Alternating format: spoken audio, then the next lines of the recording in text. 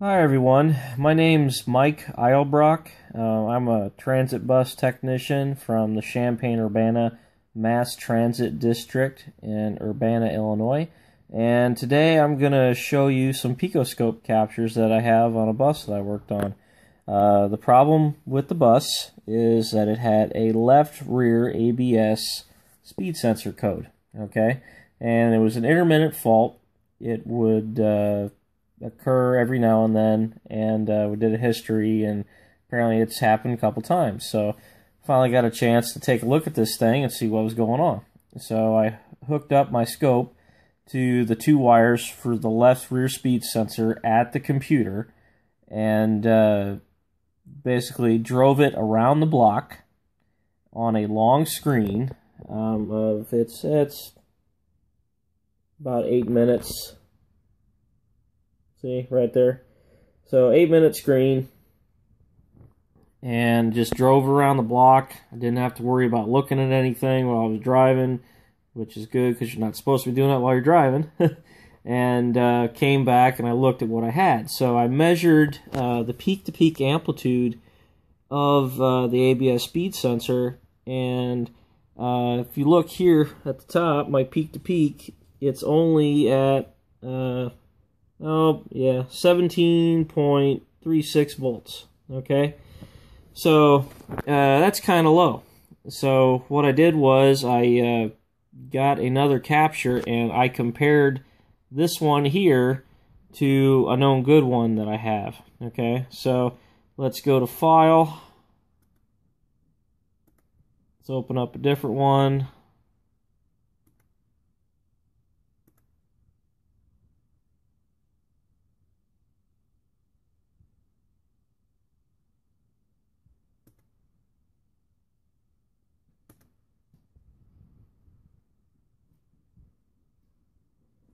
Okay, and this one here is a known good. This was on a bus where a tone ring had gotten bent, and we replaced the tone ring, and everything has been great. So, if you notice, I'm measuring the peak-to-peak on this one, and we are at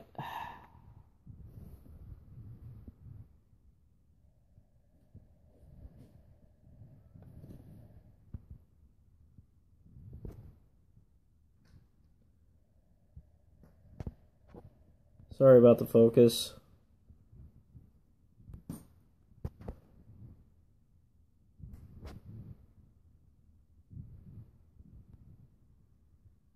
.6 volts. Okay, so as you can see, the amplitude is a lot higher. Okay, so obviously we've got something going on here.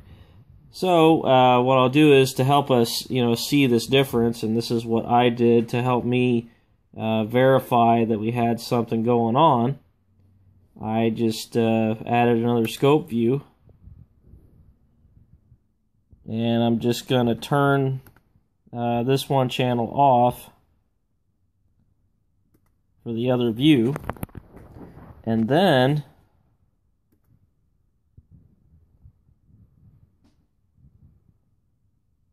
I'm going to go here to reference waveforms, and I'm going to go to this one here that I made a reference for, of the one with the problem, left rear ABS speed sensor problem.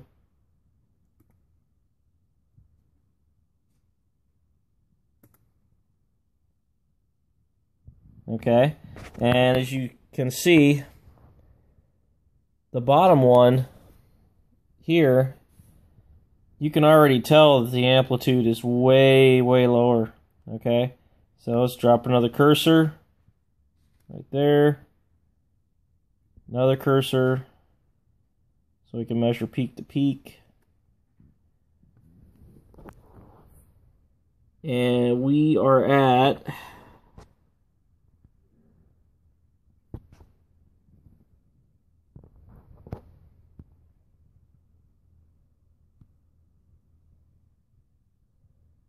18.54 volts. Okay, So that's a lot lower, and it's blatantly obvious, okay? That one's way higher than that one, okay? So we've got an issue here, and we need to investigate, okay? So after, seeing that signal and verifying, I tested my wiring, and my wiring passed my load test, and so I knew that all my wires were good, all the way down to the computer and everything, and the sensor also checked out okay too, because I did a voltage drop test with the sensor installed, and I used Kirchhoff's law of voltage drop to verify that with a Load Pro, the Load Pro leads. So basically what I saw on my meter was when I loaded the circuit with power going through the sensor and then back to ground through the harness with the computer disconnected, I had a drop of like 534 millivolts, and that's the drop I was reading across the resistance in my Load Pro. So I then used that voltage drop there and calculated from the resistance of what the sensor was, and everything added up to that source voltage. So I knew two things. I knew that the wiring to the sensor is good, and that the internals of the sensor, the wiring itself, the coil that's in there, is also good. So after that, there's two more variables that you have to keep in consideration here. First one, it just could be a gap issue, okay? But in order to verify if it's a gap issue, it's a little bit more harder on these buses to verify a gap issue. You have to take off the tires and you have to take off the drum. It's not as easy on a semi-truck, okay? So I basically did these tests to make sure that I was going in the right direction before I did all that work taking off those wheels and taking off that brake drum, okay? So I was basically at the point where, okay, now I need to take off the tires, I need to take off the drum, I need to check it out. So I took off tires, drum, and I looked at the gap for the sensor. The gap was fine, okay? So the last one you got, magnet, weak magnet. If the magnet inside the sensor is weak, you will have low amplitude, okay? So at that point, I have no choice. I have to replace the sensor. So I replaced the sensor, made sure that the tone ring looked good and clean, and it was, and I replaced the sensor, okay? So I'll show you now what the new sensor looked like on the test drive.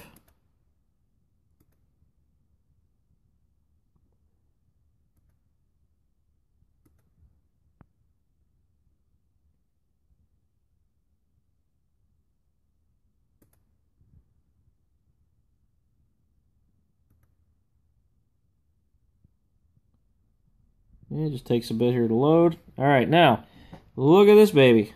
Looks a lot better. So let's drop some cursors and let's do a measurement here, okay?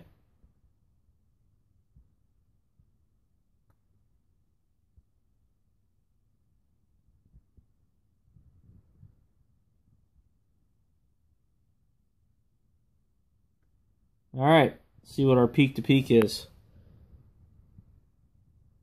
Wow, look at that. Peak to peak, positive, negative, over 44 volts, 44.71 volts. That's a heck of a lot better. It's way bigger. Okay, and then if you look here, if you zoom in, here's another nice feature of this scope. Say you wanted to double check and look at the teeth on the wheel, okay? I did that prior too. I looked at the teeth to make sure there wasn't anything wrong on the pulse wheel, and there wasn't. I couldn't see any obvious dropouts, but there's another cool feature. You can zoom in on this and you can look at all those teeth on that tone ring, and it will show you if there is damage to that ring. It's also another cool thing to know what's going on before you have to pull all those tires off from that drum, believe me.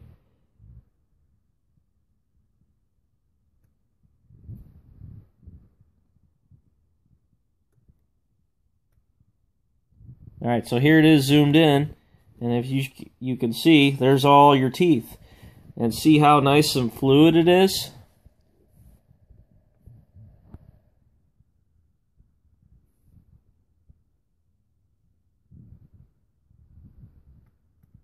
I'm just scrolling through here, through the capture, through the highest point, but as you can see, it's nice and fluid. You're going to see some rises and the pattern going up and the pattern going down a little bit, but that's because of the snap from the sensor and everything, and the clearance and everything.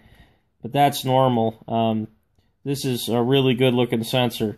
Now, say for example, if you were watching this capture and you saw all of a sudden in between one of these teeth like a gap dropout, then you would have a problem with your tone ring. It could be like something damaged on the ring on like one of the windows for the seal. That's how it works on our bus. It's basically a tone ring that's part of a seal that goes on the hub. So you can that's what gives the sensor its signal. So, but anyway, you'd be able to see dropouts in this signal. You would see like a big gap, or if say if one side of the tone ring was bent, it would go really low then high, really low then high, or you'd have like a higher amplitude by chance. Okay. And then another possibility, say if this amplitude looks really, if it's also going low then high to an extensive amount, you could have wheel bearings that are loose, okay? That's another advantage of this. By looking at this, it can tell you many, many things, okay? So anyway, let me go back out here. There we go. And take a look here. There's another cool feature you can do, and I use this quite a bit myself. There's a frequency channel you can use that can help you detect dropouts in signals by looking at the frequency.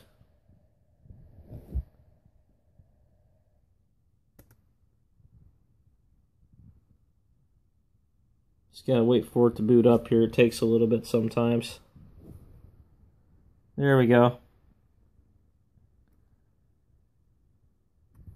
Okay, the black trace here, that's the frequency channel. Notice how as the signal gets larger, the frequency starts going up, and then it starts going down as the amplitude decreases. Okay, this is another quick way to see if you do have like an obvious dropout. So you could do this capture, do a frequency channel, and this is part of the picoscope. This is with the picoscope only. You'll be able to see a dropout. So say for example, you're in the middle of this capture at the very peak, okay? And like say right here at the peak, you had like a real sudden dip, okay? And then you zoomed in, and then you would see it. You'd see something wrong with the teeth, something in the gap, something like that. So that's another feature of this scope that is very, very helpful. Helps speed things up for you, okay? So let me get this off.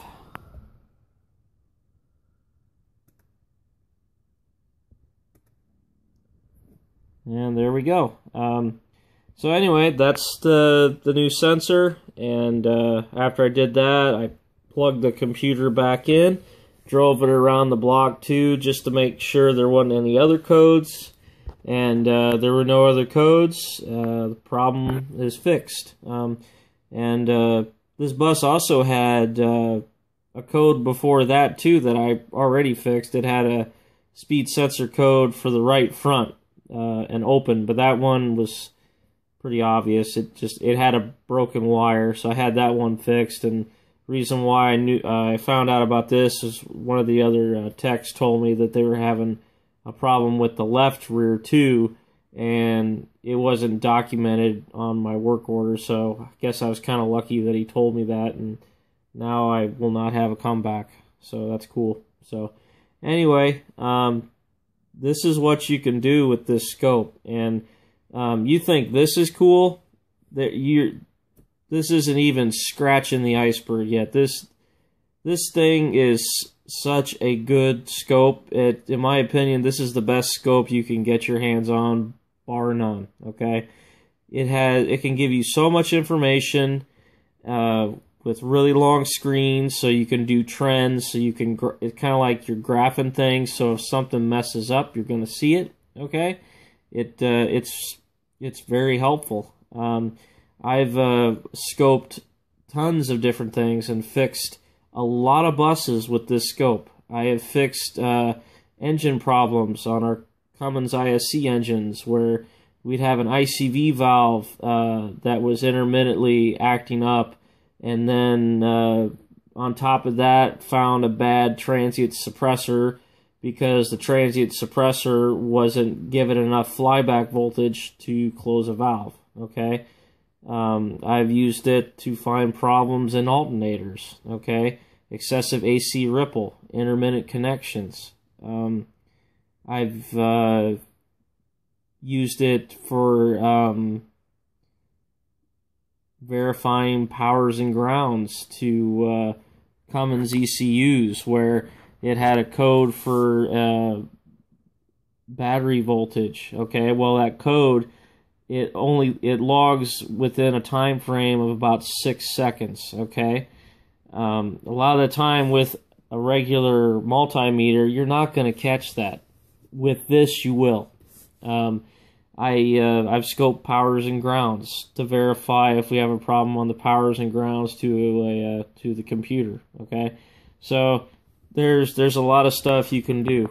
You can also look at exhaust pressure waves, intake pressure waves on diesel engines.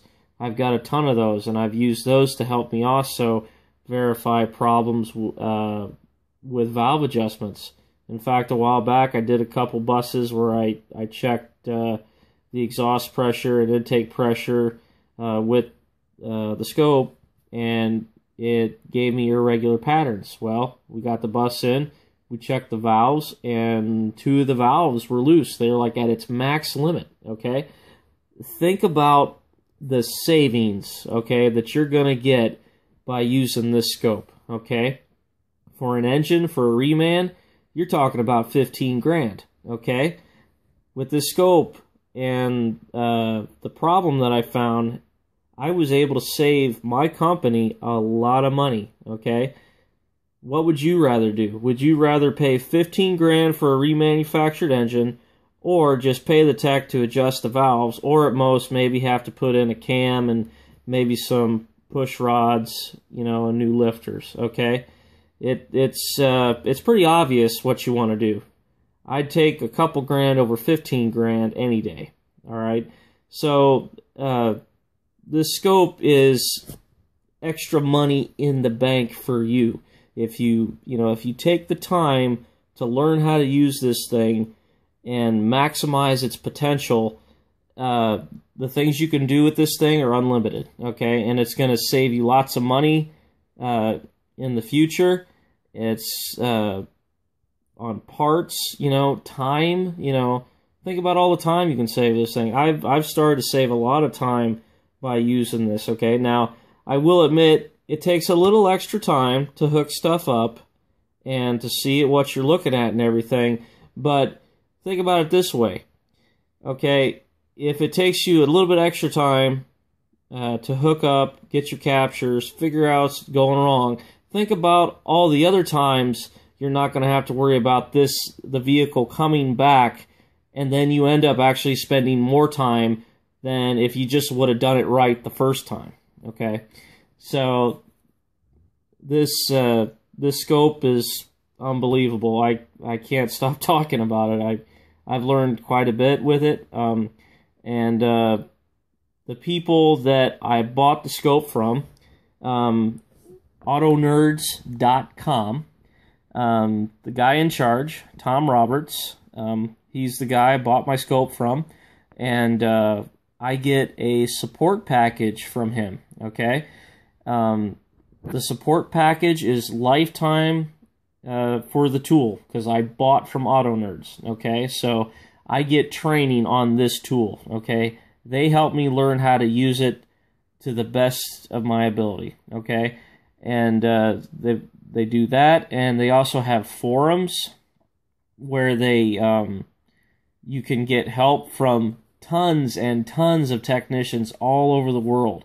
There are quite a few diesel guys on there now, which is cool, but I'd really like to see more people be buying Pico scopes from Tom and Autonerdz and getting on there, so I can have some more people, to talk to. The people are starting to build up. We got quite a few diesel people on there now, but we sure could use more, especially in the transit bus area, okay? There's basically, I think, about maybe 3 or 4 transit guys on there now, including me. One guy is another guy from Washington State, okay? And he works on New Flyers, compressed natural gas engines. And he uses his scope quite a bit, and he showed me quite a few things on how to find problems on buses with the scope. So there's a wealth of information on there, and I've been really working hard to build up the Cummins Bus forum. There's a forum on there for Cummins Bus. So any of you transit techs out there, you work on a lot of Cummins engines, you need to come to Autonerdz. You need to buy a scope from Tom. That way you can get into the Pico group and be a Pico group member like me, and then you can look at all the stuff that I have done over the past year and a half. I got a ton of stuff on there, and it's some good stuff, okay? I can't tell you about it right now because it's Pico group member only material, okay? So, and it wouldn't be fair to the other members, okay? But if you get the scope from us, it's you're going to get access to all that stuff. I'm telling you right now, it's worth the money, okay? You might think it might be a little expensive at first, but the investment is going to pay off, okay? Because when you get access to the Pico group, you'll be able to look at all the stuff that I've done and all the other techs that have been on there. You get a lot of support, a lot of help. There are forum moderators on there all the time helping, okay? If you have a problem, they're there to help you. The support is top-notch. Tom and the guys are really good, and all the forum moderators, okay? I have never seen a group of people so dedicated before in my life. These people are really hard workers. They want to help you. They want you to be able to maximize the potential of your unit. They're a good bunch of guys. And another thing I might add, the people that are helping you, these people are all technicians, okay? These people are working technicians, okay, that have had a wrench in their hand, and they've been doing this for years, okay? So they know what they're talking about, and they know how to steer you in the right direction, okay? So I can't think of any other place to learn how to use a scope from than from actual people who have used one, been trained, and have worked in the field. In my opinion, that's the only way to learn, especially for stuff like this, okay? So, anyway, like I said, you need to go to Autonerdz.com. You need to ask for Tom Roberts, and you need to buy a scope from him, okay? It's the best investment you can do.